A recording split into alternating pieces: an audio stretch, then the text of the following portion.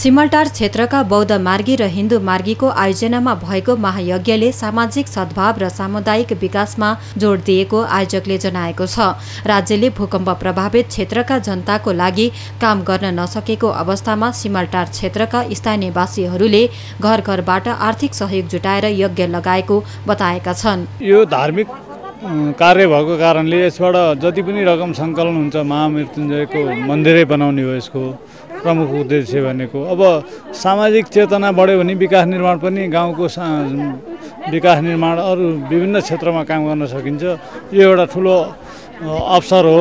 मान्छेहरूलाई चाहिँ भावनात्मक एकता र सामाजिक एकतालाई अभिप्रेरित गर्ने अवसर जस्तो मलाई लागिरहेछ। सिमलटार बालकुमारी युवा क्लब, सिमलटार आमा समूह र स्थानीयवासीहरूको सक्रियतामा सुरु भएको महायज्ञमा जम्मा भएको आर्थिक सहयोगलाई स्थानीयवासीहरू समक्ष पारदर्शी रूपमा राखिने सिमलटार बालकुमारी युवा क्लबका अध्यक्ष महेश थापाले जानकारी दिनुभयो। हामीले चाहिँ एकदम यसलाई चाहिँ ट्रान्सप्यारेन्ट रूपमा राखेको छ। मेरो अब भूमिका भनेको एक त क्लबको अध्यक्ष छु, यो कमिटीको सचिव पनि छु, त्यसबाट अलिकति जिम्मेवारी बढी मलाई पनि छ। तर ट्रान्सपारेन्ट इभन हामीले चाहिँ 10 रुपियाँको स्केलको शुद्ध पनि बिलिङ सिस्टम राखेको छौँ। महानगरपालिका भएर पनि अविकसित ठाउँको रूपमा रहेको सो गाउँका स्थानीयवासी गाउँमा महायज्ञ लगाएपछि विकास निर्माण हुने विश्वासमा रहेका छन्। 2072 साल वैशाख 12 गतेको भूकम्पमा दिगम्बत भएकाहरूको सहित र हाम्रो यहाँ स्थानीयहरू पनि अलिकति चिनारी भएन।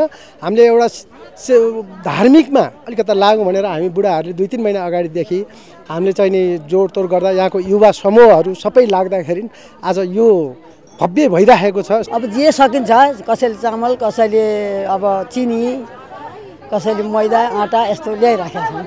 यो योगदान पुरा हुन्छ भन्ने हामीलाई ठुलो विश्वास पनि छ, भइरहेको पनि छ।